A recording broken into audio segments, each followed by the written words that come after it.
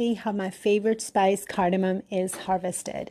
This is the beautiful cardamom plant. And at the bottom of the plant, you'll see the cardamom pods. Once you open these up, they look like little pearls inside. Cardamom is harvested every 45 days or so.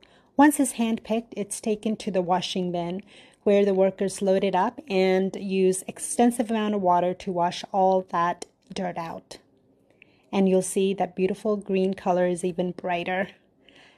At this point, the skin of the cardamom still looks really soft and is very tender before it's taken to the drying bin. Here, it's loaded up and sorted nicely before they use a heater, which is actually fueled by a lot of wood, and the furnace blows hot air in, and it takes about 20 to 22 hours for it to dry. It is then scooped up, and you can see the color of the cardamom is a little less bright, but the skin is nice and hard.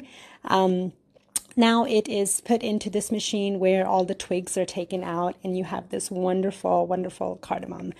This part is my favorite. This is the sorting. All these amazing women work so hard to pick all the nice sized cardamom for you, and they're so happy doing it. It was my absolute favorite part of this entire process.